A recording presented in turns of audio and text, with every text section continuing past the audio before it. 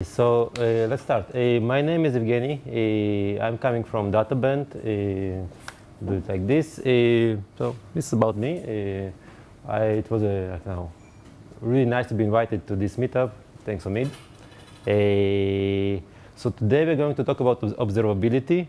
I definitely will want to level up with you, like what kind of background you have in observability, Airflow, all this stuff. So I'll adapt my presentation to the level of the group, especially if we are not that big group.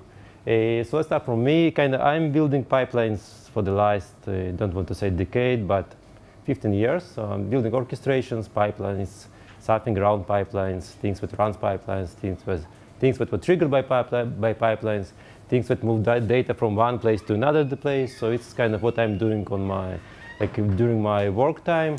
As a part of my experience, I was in the army doing cybersecurity research, moved into the data, started to do a lot of orchestration. I was part of the Crosswise team. We were a company 6 years ago. I was a founding employee there, building again pipeline infrastructure, orchestration infrastructure. We were very advanced in the domain of machine learning. We have built huge pipelines.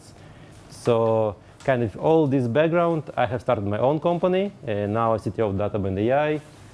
I'm father of two boys. Really enjoy doing all of this. It's all about me. Let's move into the stuff. So first of all, about DataBand, we exist for the last year and a half almost. We are a seed company. We raised a not so small seed round.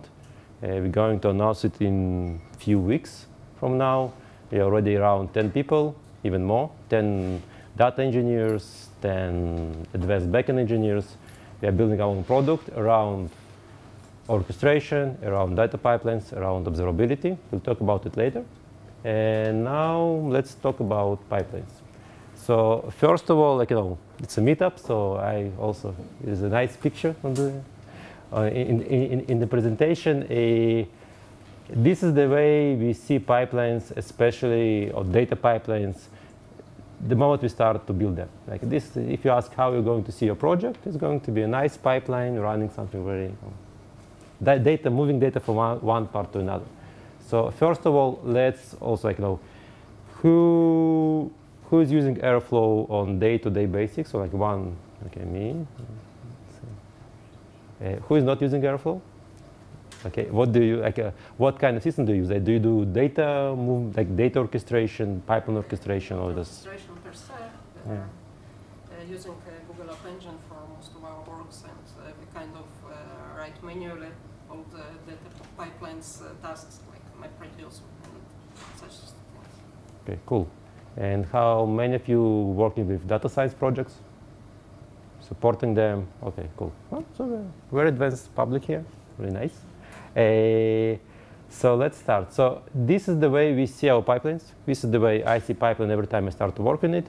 This is the way it gets when after half year. It depends. So somebody get there after 1 week. Somebody think that they never get there. When you ask anybody around them, how's it going? It's like this. And so let's start by definition of the problem. Like what problem I'm trying to solve, what problem we see, why we need observability, Airflow, all this stuff. The problem is that we first of all have a lot of tools. Even during the previous lecture, 3 completely different domains, a lot of tools, all of them somehow resemble pipeline of the data, and we need to get all of them together. So it's Spark, TensorFlow, Python, SQL, different kind of operators, clouds, and stuff like that. And then it comes to the data. We have all kind of data. It's not like we have all these tools and there is one common API that calls data. Data is different. Therefore, you have schema changes, you have versions, you have all kind of quality of the data. Everything changes all the time. So the data is different. And then during the normal project, the source of the data starts to grow very, every startup dreams about the hockey stick in the revenue, so in the sell process. The thing that you get the hockey stick inside the amount of data sources or complexity of your pipeline or stuff like that. This is definitely happening.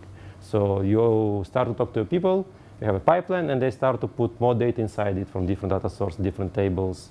It always goes like that.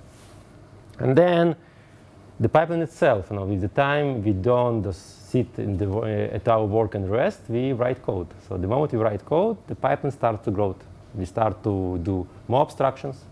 We start to put more and more think inside our pipeline. So if you take a look on the data science pipeline in the very beginning, it's always extract, train, validate, something like that. There is different definitions, features, extraction, labeling, stuff like that. But it's very, very simple. It's like 3 tasks in there. 3 tasks that can run not even in parallel, and it's good. But then you get to the place that, yeah, we have feature extraction from different data sources. We have transformations. We have model training. We have different kind of validation. We have labeling in all way, and then it's combined to all these reporting systems. So we start to get people from data analysis, and the pipeline grows. And the complexity of the pipeline that we need to run inside Airflow or any other system is starts to be very, very big. And then we come here. It's like my personal experience. I was really fascinated by all this electrical.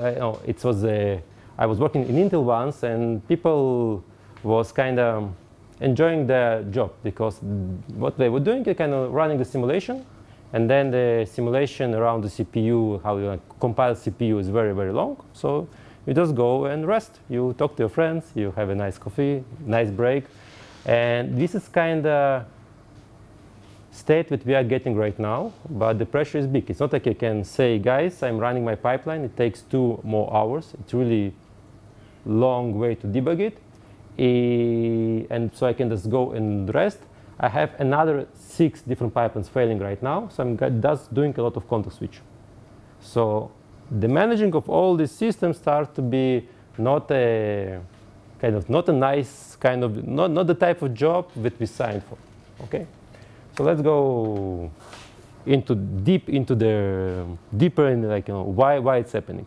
So the moment you present the slide like this, and everybody will see it and ask, so how did you get there? Why did it happen to you? Why? Are you not a good software engineer? Or don't you know how to write pipelines? Or don't you use any external tools or stuff like that? And at the end of the day, there's a lot of reasons. So if you start to bucketize these reasons, is about, first of all, code changed. And code of the pipeline changed. So I need that to change every time somebody wants to put another small feature inside my pipeline. Then code inside the operator of the pipeline changes because different persons working on it. Data science start to put more code. Data analysts start to put more code. People start to optimize their Spark job, their Hadoop job. So always a huge code change all the time. Usually on data-intensive project, there are more than 5 people working, like 10, 15. So 15 people every day doing Git commits. The moment Git commit is done, something changes the code. So there's one huge thing happening here. Code is changing there, and it's really hard to see it even through the Git because Git doesn't cover the whole pipeline. Usually, if you ask how many projects you have inside one pipeline, it's always Airflow project. It's always some Spark project, something like in Hadoop, and it's some Jupyter notebook with coming by mail. I don't know how, but it's somehow getting into your system. So it's a lot of Git repositories. It's really hard to track all the code change. Then the data change. Back to what we discussed. Every time data changes, so it's not like a lot of people in software system likes to ask the question, like, why doesn't it work? It worked yesterday. Or like, who changed the version? And here it doesn't work this way. I never changed my version. I didn't deploy anything new, and still my pipeline is failing. Why? Because data has changed. And it changed all the time. So it's starting from that some smart guy in some in some big company decided to change the date format, and then they're going to spend 1 week on it. It can be just IP4 to IP6. It can be just a traffic change, IP changes. It can be user agent changes. It can be that your business suddenly started to work with different devices. So you have different user agents. It's going to fail. And I won't discuss like AdTech traffic. Now it can go into different kind of data sources. So every time you have this rapid change inside your pipeline. And we go about everything change. So there's last, so the last thing is it's our code change, it's data change, there is change in the data, and then there is change in the tools that we are using all the time. So right now we respond 1.0, welcome. And then there is NumPy changes, and then there is changes inside the cluster because somebody decided to upgrade the cluster. So the whole system is kind of really missing the visibility on what's happening inside. Okay. So like I think this is actually what represents our day-to-day job. So I can imagine my nice pipelines. This is what I do day to day. This is kind of sitting there and trying to fix stuff, usually. And then if I start to compare how much time I spend on writing new stuff or fixing what already exists in my, it usually, the balance is very, nobody wants to talk about it. It's like, don't want to ask. So let's go, so what we do. First of all, we start to create abstractions around what we write. So the first nice abstraction will be, let's create a pipeline. Let us not keep writing some Python scripts or some Spark jobs and stuff like that. Let's create an abstraction that will be called orchestration. It will run our pipeline, and then we can use it for any kind of use. For example, Vivamit, we have seen, I can use it even for distributed computing, running all these queries because it makes my life simpler. I can use it for, I have seen Airflow usage in paper, like they manage the Hadoop cluster by Airflow. So it's interesting because this is kind of, using Airflow DAG, they can remove the node from the cluster, and then the second operator will put a new node inside the cluster. And then there are Airflow that is used for machine learning processes or for data processes, and so we use it. So first of all, if you want to get any kind of observability on data pipelines, the first answer would be, don't look to any kind of system that start to use some well-known orchestration tool. Airflow, Luigi, Azkaban, it's old school. Then there is a new school, Metaflow, Daxter. Right now, Lyft has released another one. It's Flyte, something F-L-Y-T. And there are many more. So if it does go and take a look on the GitHub, how many abstractions people are using every day, it's a lot. And the first rule of thumb is use some orchestration framework inside your work. Don't try to do simple things to reinvent the wheel. So, and now let's talk about Airflow. So Airflow, why we use it? First of all, it's flexibility. It's really easy. Everybody knows that you can just wrap operators. You can write your own operators. You can use existing operators, so you use it. The second thing is the scheduling. So it's not only about the running the pipeline, it's about the scheduled pipeline, so we use Airflow for scheduling. Then we say community. It's so we discuss, so it's definitely good for scheduling, it's definitely good to run what I do, so what tools should I select? Right. Many of them, probably you select Airflow because you also believe in the community. They say there is a project, it's 15,000 stars on the GitHub, it's really nice, it's doing the job, why should I look for anything else? And then the maturity, I think, it's the oldest tool that has survived so far. It's it started from, I think, 2014. It was the beginning, then it was released to the open source. So it's 5 years, that's working, doing the job. Maybe a lot of internal problems, but it does the thing. Okay. So now, any questions so far? No. Somebody want to share the story about the pipeline? Cool. So the question about the Airflow, does it solve the problem? I think a lot of people who was looking for orchestration framework 3 or 5 years ago, they decided to go with Airflow because it provided a really great UI. Then the main developer of the Airflow Max, he was a really good UI developer. He was coming from Facebook. He knows how to create a nice UI, not just being a great backend engineer. He was also a great UI front-end developer. So if you take a look on the Airflow, it didn't change so much for the last 5 years on the UI UX side, and it provides a really nice UI. You go into the Airflow, there is nice tree view, There is a lot of trends. There are a lot of visibility on every item inside the database. So writing it on your own is really hard.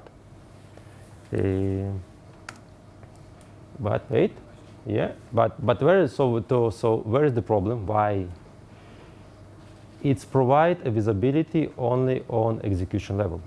It's like you can see inside the Airflow what's happening inside the pipeline when you run something. Like it runs or it doesn't run, but it's really hard to understand what's happening inside. This is the first thing. And the second thing, it's also very hard with the Airflow to do zoom out of what's happening. It's really hard to understand like what the overall status of your system. For example, how much cost you are spending. That's a good question. Or what exactly things are running right now. And there's also like other problems that we probably will not cover during this lecture. How to convince other people in the group use Airflow, how to use Airflow for people who is not production engineer. How data scientists can use Airflow, how data analysts can use Airflow. A lot of questions here. So regarding the observability, Airflow is a nice one, but it probably doesn't do everything what we need. And we start to solve it. Okay. So what our solution? First of all, we have an Airflow. We have a lot of jobs inside it. It runs. And usually people say, great, I have a working Airflow cluster. And then you ask, did you connect it to Grafana or to Kibana? There is an option inside Airflow to enable statsd reporter. Then statsd can go to Prometheus, to Grafana, to whatever. So how many of you have enabled statsd inside Airflow? So it's like maybe it's right. I think at least maybe. Yeah. Yeah. So here comes. Just think about it. Like every other software engineer who have a microservice, he deploy microservice to production. What he does, the first thing, he connects it to some monitoring / alerting system, and it's okay. Fine. Now we go into our real production system. Airflow starts with the production system because it's actually do day-to-day job. If for some reason you don't get all this data, I don't know what. Maybe it's not that critical, but it's critical. Yeah. So you have to get some visibility on what's happening inside existing production systems. So again, this is probably not the best solution, but this is the solution. So to connect Airflow to Grafana and Kibana as an operational system is a great thing. The second thing usually people do, they start to connect the jobs. We'll talk about it in a moment. The business logic of the jobs into the Grafana. So again, you probably inside the organization don't have any other tool except Grafana, Kibana, or something else.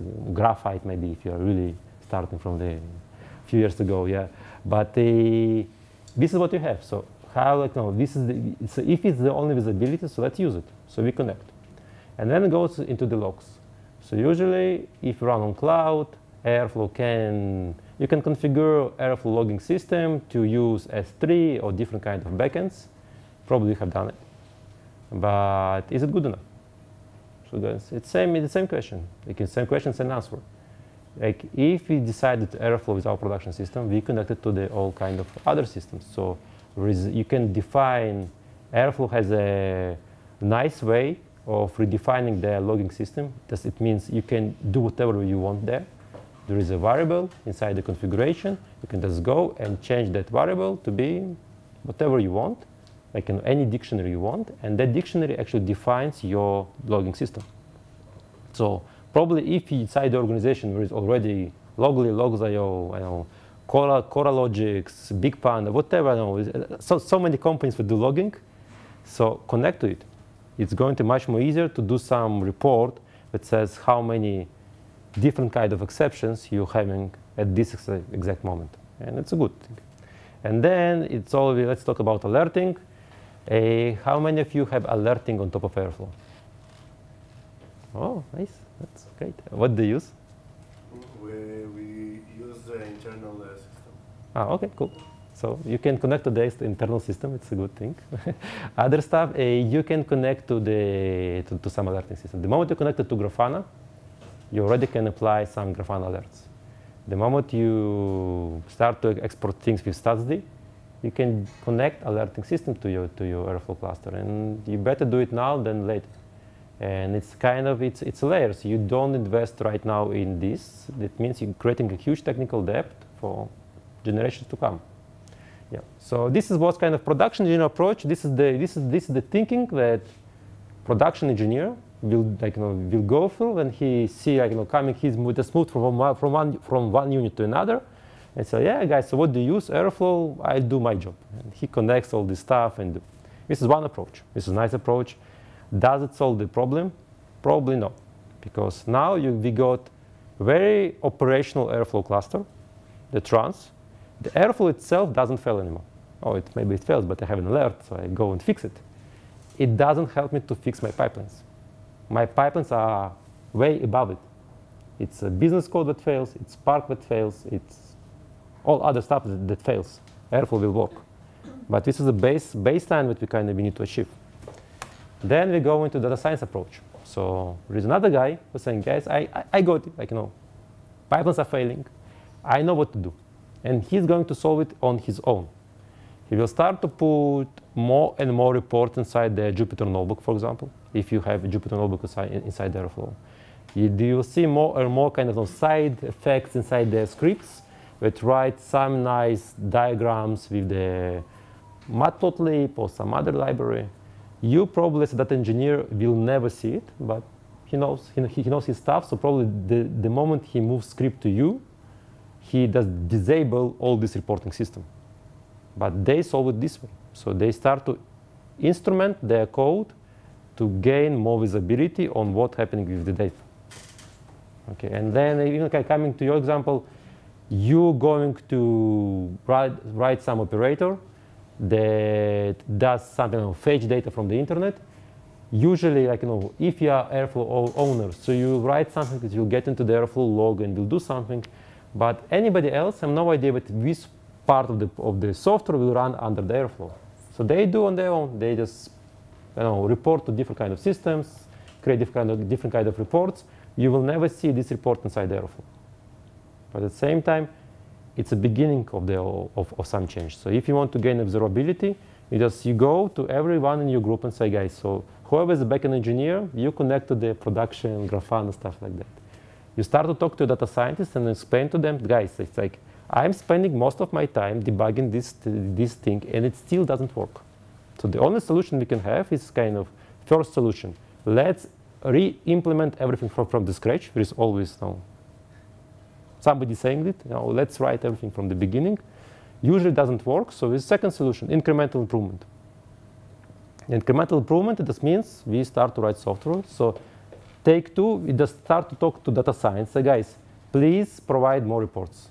Write more. You write some big query. I want at the end of the big query, another query which will do the histogram. So I'll see the distribution of the data. If you have some query that filter the data, Spark job that filter the data, we want to see all filter results, like the counter at least. So the next time I'm going to debug this pipeline, I know that this job has filtered half of the data, or maybe 30% of the data, or maybe next day 5% of the data. So I'll see this metric, and I'll be able to say, guys, something wrong with this pipeline. Okay. And then there is number 3 approach. It's somehow it's something in the middle that says, okay, we got the problem. I understand there's a huge pipeline. It doesn't work. Production engineer have already connected everything to the production systems. Data science have done everything on his side. And now I start to work. So usually you start to re-implement Airflow operators. This is the beginning. You start to write your own Airflow operator, because you want to be in control, in charge of all data that comes in. During the run of this operator, you want to see what's happening with the systems. And it usually happens, right? So it's like, yeah, we have Airflow Spark operator inside the distribution. Some guy 3 years ago has implemented it. He was really nice to contribute the code. So we started to use it from the beginning. But it doesn't mean that I need to stop here and say, okay, so my Kubel integration to Spark, like a Kubel Spark operator, doesn't support fetch of the, it doesn't know how to fetch metrics from Kubel. It's not the way to solve this huge problem. The way to solve this huge problem is say, okay, nice implementation, really great. I'm going to at least inherit from that operator, and then wrap the run function with the code that will fetch all Kubel metrics. And this thing will make my life really better, much better. Because at that point of time, we're starting to connect what's happening on the business level with what's happening on the operational level, like Airflow, into one system that can actually observe everything what's happening. Okay, so at least I will go to the log of the Airflow and see all this stuff. Any questions so far? No. Let's keep going. So on the data level, which of the approaches are more, let's say, oriented to data problems? So what? Changes in the data that crashes your. So which of the three personas, ops, data science, and the engineers, the data engineers, are more oriented to solve data problems? From my experience, it would be like like I really want to categorize people like in different roles, but it's more like about there is always one person in the organization who is really care about, like he's so egoistic and he's so he likes his life so much, so he's really worried why he's spending so much time on debugging things, so he starts to improve. And then usually the guy who really know how to improve it, it's kind of the role of data engineer, because he kind of transferring the requirements by data science into their code. So it's part of his job to do all this type of infrastructure. And usually what I see right now on the market, people start to treat data engineer more like an operator of the pipelines. So we need to find that engineer so he knows how to run our Spark jobs. And my opinion here, definitely my opinion, it's only my opinion, we are so immature in all these infrastructures, so he will have no other choice but to write more and more tools around what we have right now to make all this happen. So it's about you, you run once, you see something wrong, you go and write your own operator. And again, it's also required understanding on the organization level, because if a kind of organization says, yeah guys, but if you already have best cloud in the world, that's not I will not say the name on camera, but let's assume there is some best cloud in the world, and now you have an Airflow, and now you have that, and we have Grafana, so no development. We just go, productize the thing, and things should work. So let's talk about data here, in Airflow. Airflow doesn't have an idea about the data, have no idea about the data that you run right now. It can do some wiring using XCOM, so it definitely can wire one output of the task to another one. Some guys can abuse XCOM and put real data into XCOM, and then your database will fail. But from the perspective of the data, you write pipeline, you write step A, step B, step C. You don't write the data wiring. It's on you to implement all this migration, and this is why, in Airflow, it's especially useful to develop your own operator. So from what I have seen in different big companies here in Israel, Tabula, SimilarWeb, stuff like that, I think I can say this on camera. They usually people there will implement their own operators. The operator will be will start to connect compute clusters. You start to connect to the data, so you can see what happens inside the data. And you, as a data engineer that actually operate Airflow, can change the way system behaves in a very fast way. Okay, so this is take number 3. Usually, it's a lot of iterations. Right now, you come from some meetup and say, guys, I understood what the problem. I need to go and connect Airflow to the Grafana. And then you connect to the Grafana, and after 2 weeks, you say, yeah, that guy was wrong. It doesn't help. It doesn't work. My pipeline is still failing. So you go and do something else and something else. So it's all about prioritization. So first of all, let's just discuss what can we do. Then you decide for every one of you what they will want to do next. Maybe they will say, our pipeline is the best, we don't need to do anything else. But it's a lot of iterations around your pipeline to create a really nice operational pipeline that actually works. And my point here is like, it's usually a lot of people work hours spent on this stuff. Yeah, so back to the mix and match. I think you need to understand your customer. It's like it's maybe goes a little bit out of the boundary of the observability discussion, but nobody talk about it during the data meetups a little. Everybody like to talk about the cost optimization. It's important. And then everybody like to talk about stuff like here we use another nice database. It can run queries 10 times faster, really great. And it actually runs on GPU, so we can discuss GPU.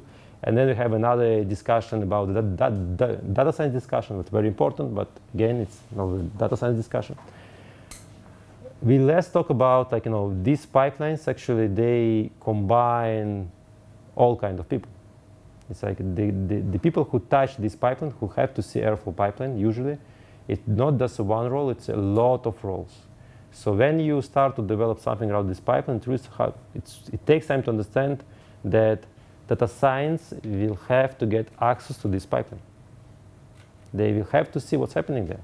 There is no way that inside your organization, you have a huge data pipeline, and the only guys who can see it are data engineers or data ops team. It's starting to be really crazy. I am data science. I am kind of in charge of all this algorithm. I know how to do this, how to split data, how to train the model. I have done stacked models, so I have another model training after that, and I don't see this graph. I have to see this graph. So first of all, let's onboard data science to use all this system. Then it also goes to the DevOps guys, back to all this production stuff.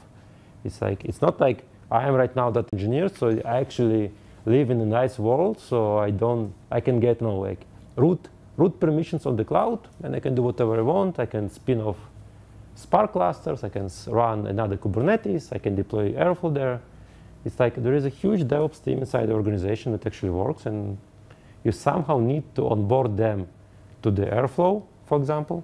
And the great way to do it, approach number one, say, guys, we have a really nice task for you. Let's connect all this stuff together. You don't need to understand anything inside that engineering. You don't need to understand even what pipeline is it, because usually, I'm myself not acknowledging that. Usually, I talk to people, I say pipeline, pipeline, pipeline, and orchestration, orchestration, orchestration. And then the definition of the pipeline, the orchestration is so different for every and every role. Okay. When we talk pipeline to data science, they think about NumPy pipelines because it exists. And this is what we have seen on the previous meetup about data science. When we talk about orchestration to DevOps guys, they will think about Kubernetes because this is the orchestration system of stuff. And so find your way to communicate all these problems to other guys in the team. And then you can start all this discussion about the observability. So it's like now we are, it's out of time. So observability. Metrics is the thing. We don't need to invent the wheel here. Metrics. This is what solved the problem. Observability in Airflow. So the moment you connect to Grafana, the moment you start to sprint metrics to the log files and collect them in any way, this is the way to go. Especially metrics from the data. This is the most important stuff in every production system. It's even when you fetch 8,000 documents from internet, having a simple metric that says what the size of the document that you fetched, and then being able to aggregate that metric, and then say at the end of the job, I have fetched 20 gigabytes of the data, and I know the distributions, outliers and stuff like that. It helps. It helps understand why this pipeline took so long, what's happening right now. And the moment you can put all these metrics on top of the graph that you are using, it makes the difference. Okay, then we go into all this compute integration. So Spark, TensorFlow, and stuff like that. all these tools already, like this year, have a nice reporters to connect to. So if you talk about Spark, there is nice reporters. You can extract metrics from every and every simulation, and somehow get it inside the Airflow operator that you are using. Same goes for the TensorFlow. Same goes for any other external tool that you're going to use. Yeah. And then after we have done if all this a lot, like we bring all these metrics together. What the next step we need to do? We need to find a way to absorb all these metrics. So what we do? Usually, production people will say, yeah, you can go to Grafana and build whatever dashboard you want. Right? This is what we hear. The thing is, our batch, our jobs are not microservices that runs 24/7. Usually, I run some batch job inside Airflow once a day. I run it in the morning, then I'll do my regular job, and then next day, Airflow pipeline will run again. So the Grafana, it's a nice way of comparing stuff, but what I will see, for every and every metric, I'll get a nice graph. One dot and another dot here. So what should I do next? So what we usually do, we start to build one-to-one comparison tools. So it's like being able to compare one job to another is a huge observability point. It's like usually people who does data science, they used to this kind of tools. They call it experimentation management. Or in the beginning it was just in the Excel sheets. And now it's like experimentation management that you can do stuff. So we should start to use the same using for Airflow pipelines as well. It really helps. Again, then you have one pipeline of one operator, not so much help. Then you have a pipeline of 10 operators that do stuff. Being able to compare side by side, it's a huge difference. And then develop, discuss it, so let's not go. Just a small, I start to do a recap because we're already 20 minutes left. So first of all, we need to understand the difference between operational metrics and business metrics we have in our system. All this stuff from the Airflow will provide operational metrics. It will not, it's a nice thing. It will make our cluster stable. It will not help us to debug data job. With Airflow trends usually helps. Sometimes at some how many people who use Airflow trends? Nobody? There is trends, there is nice screens. So usually people don't use it, but it's a very good signal to understand that something wrong with your jobs, because the line of the execution time goes like this. And now you have a real proof of that tomorrow it will go a little bit more, and then you will, not the camera, but you will not hit your SLA, and then somebody will call, say, so what about the data that you have to create for that team, because they're waiting, it's a business process. So trends really helps. It's really hard to understand from the one point of view of, from one metric what's happening. Trend is nice. There is also inlets and outlets inside Airflow. Nobody uses it, so it's an old feature. I don't know how many of you use it. Any? You need to understand when you start to provide things to Grafana that the way you're going to define a key for your job is going to change everything, and you need to understand the x-axis, this line, because it's different. We production engineers usually talked about the execution time. We talked about the time of the data. So creating a right Grafana board that actually shows the timeline, not the time of the job, but the time of the data that was processed inside the job, is very important. How many of you can understand the difference between what I'm talking right now? It's I'll give another example. I have a scheduled job that should process reports from yesterday. So the execution time of this job is today. The scheduled time of the data is yesterday. I'm processing scheduled time today, but the time of the data is yesterday. So if I'm going to run the job today, is going to be shown on a usual board today. If I'm going to run this job tomorrow, I'll see the results tomorrow. What I really want to see, the dot that represents yesterday data, is the yesterday x coordinate on the graph. Because this is the way for me to build a nice dashboard that represents how my data changed over the time. Not over the execution time, over the time, like, the real time. And this is something to think about. Let's move forward. We have 15 minutes left. And the last one, I think, to summarize, we can talk a lot about the observability, about how to define the graphs, how to get visibility into the operators, how to get visibility into the Spark clusters, into all this stuff. It's great. The thing that is always left for the for the last mile, for the last step, is alerting. And actually we say, yeah, it's alerting, but no, this is the thing. Alerting is it's an automation. So in order for all our work to be really effective, and not really effective for ourselves when we have a time to review the report, to review the job and stuff like that, for the whole team, and also check that our alerts not broken, our metrics are not broken, is alerting. Because the moment you define a really nice alert, you define it. You spend time on defining, you remember that meetup, or maybe some different meetup medium post.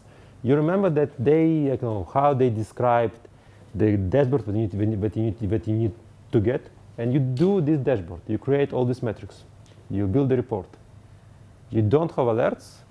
Right now there's no big value for beer. You can get it every meetup, any meetup, but I definitely say, we can talk with I can be the beer that in 2 months this report will not work. Our system will change. It's not on the production critical path. Nobody cares. It will fail. And the only way to keep all this stuff going, help you to do it, alerting. So you did the metrics. You connected to stuff. And you didn't define any simple alert about all this business file that you have created, it probably will not work in half a year. Maybe there is different cases. There is definitely somebody can tell the story. We have reports. We review it every week. I think for every successful story like this, there is 10 other stories that actually people have done a nice job, and it just gone into the dev null somewhere there. It exists, but you need to create alerting. Okay. Yeah. So Slack channel, nice thing. Whoever used to use Slack, especially it helps you to start understand your alerts. Whoever can what kind of alert system you have inside the organization. See, it's a good question. So if you don't, what kind of system you have, you will never connect, and you will never ask because it's something out of your comfort zone. And then it means the system is going to write, again, assuming with all of us writing pipelines, right? So you do something else, it's different. But if you write pipelines, and we talk about observability of pipelines, so if you don't know what the alerting is, it means that you're not going to connect. You will not think about alerting when you define this metric, and then you start to be back to the first slide, huge system, nobody understands what's happening. Again, great job security, but when the job is secured and you're working, you don't enjoy this time so much. Yeah. So what we didn't discuss, cost, we didn't touch at all. It's a huge discussion around how can we track the cost inside our pipelines. We didn't discuss alerting because it's right now I don't know how many of you are doing data science, but we do data science. We can recognize trends. We can do all kind of clustering algorithms. So we also have a lot of data inside our own pipelines to do all this stuff for ourselves. It's a different discussion.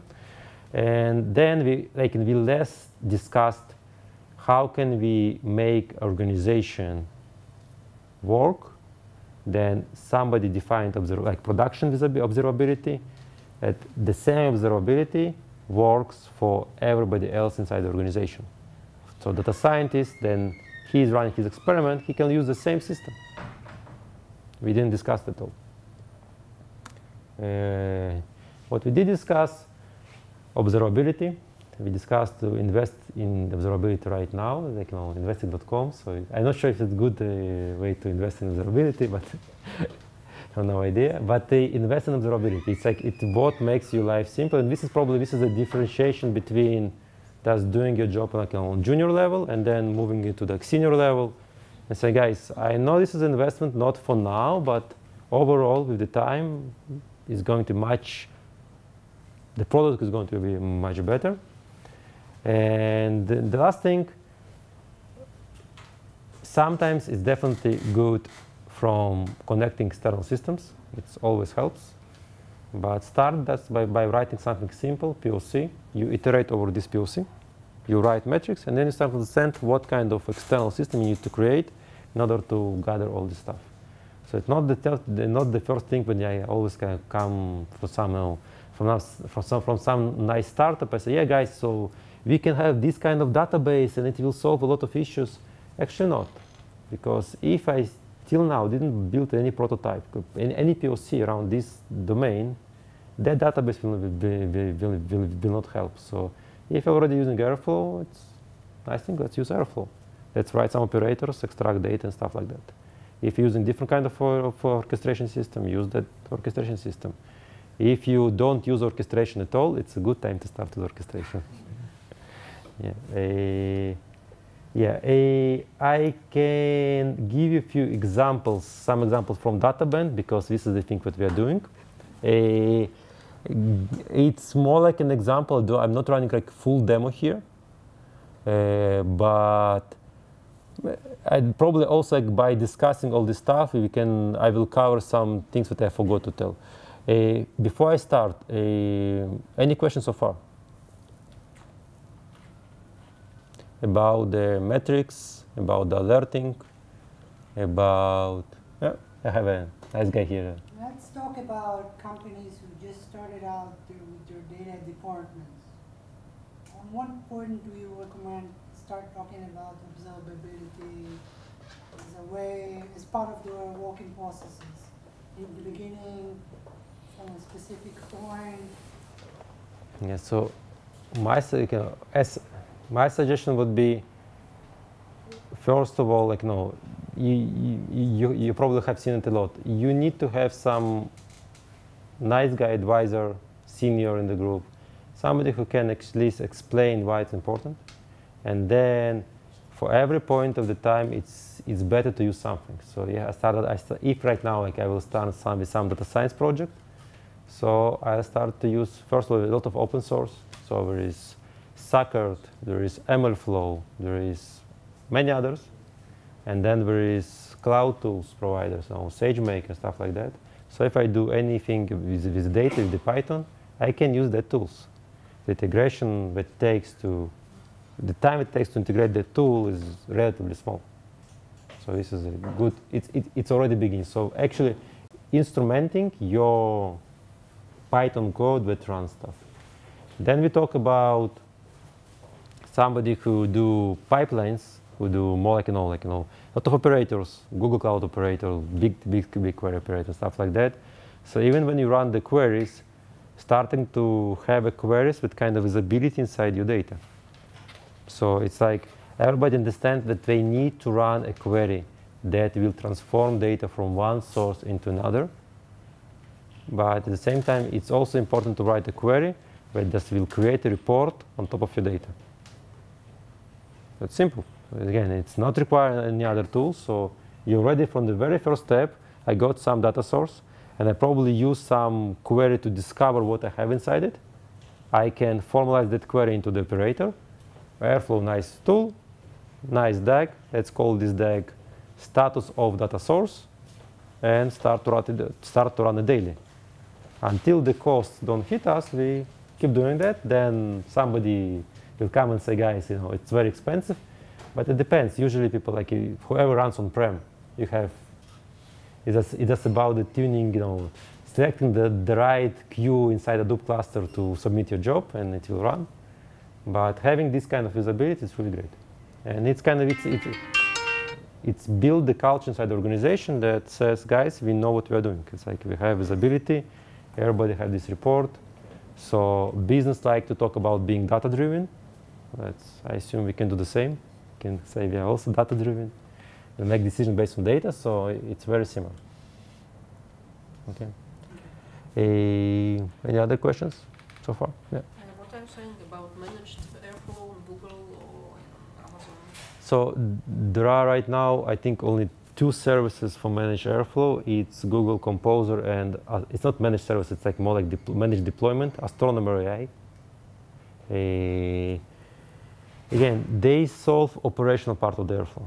So it's like, so the thing that you need to create to connect your Airflow to the production, I don't know, to the Grafana to monitor the cluster start to be from the first priority to the third priority maybe. But it doesn't solve all the issues inside the Airflow regarding the deployment. You're still writing the Airflow. You're still writing all these docs and stuff like that. It's still very hard. So the deployment is very hard.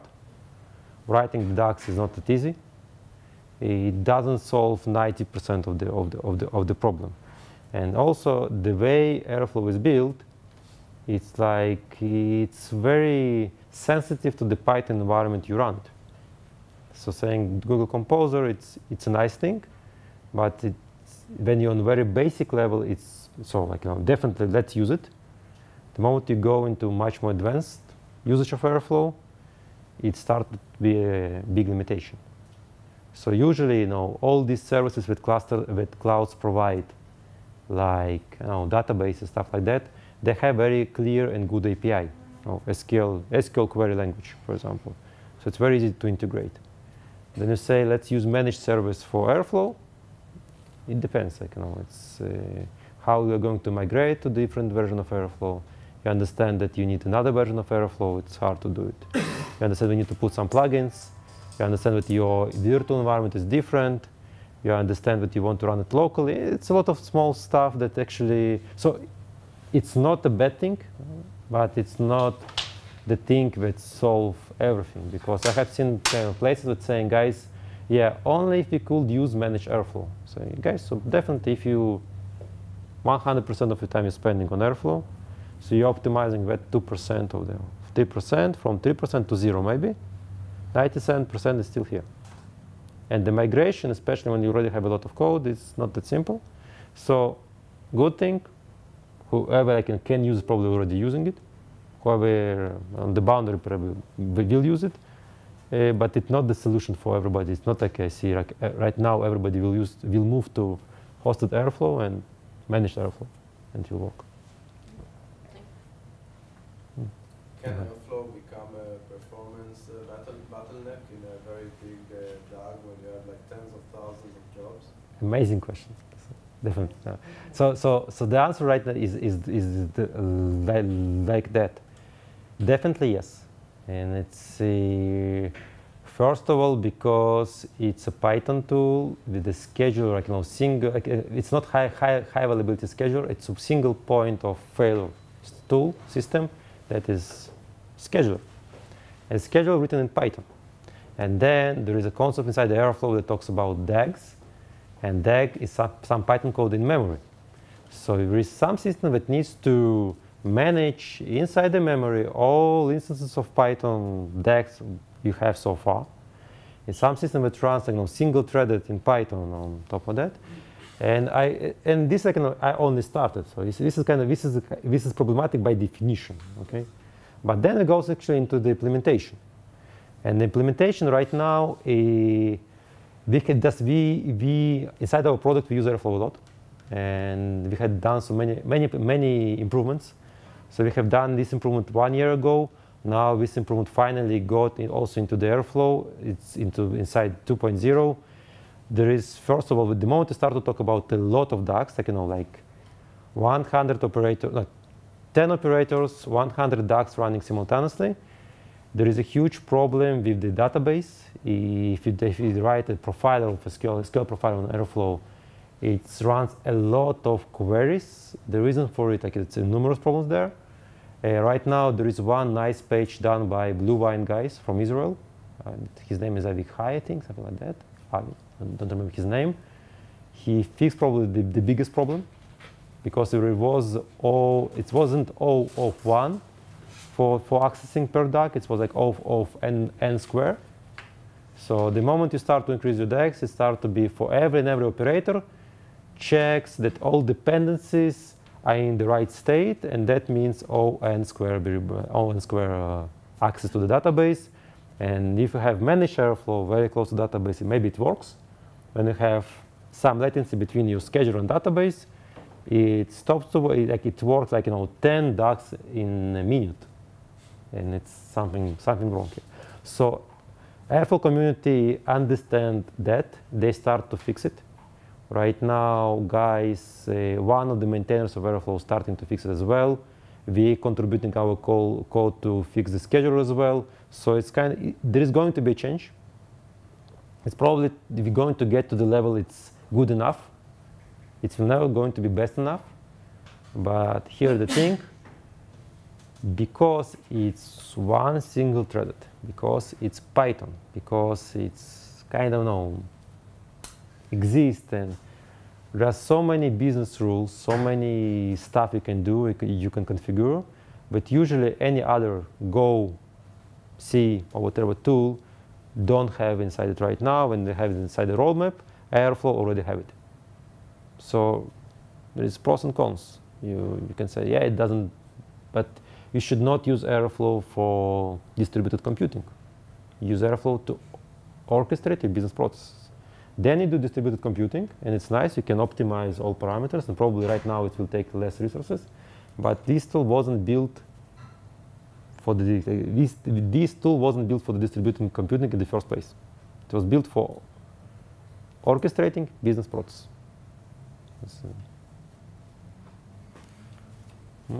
So I switched to database. So first of all, like an examples, example being able to see. So like small disclaimer here. We are developing this project for the 1.5 years. We have customers. We started from orchestration. We know how to convert your Python code into the Airflow DAG.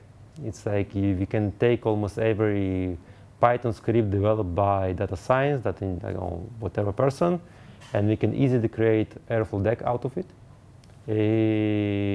It's very resonant with all the new tools that you see, that you have nice decorators, some operators, and you can run the pipeline.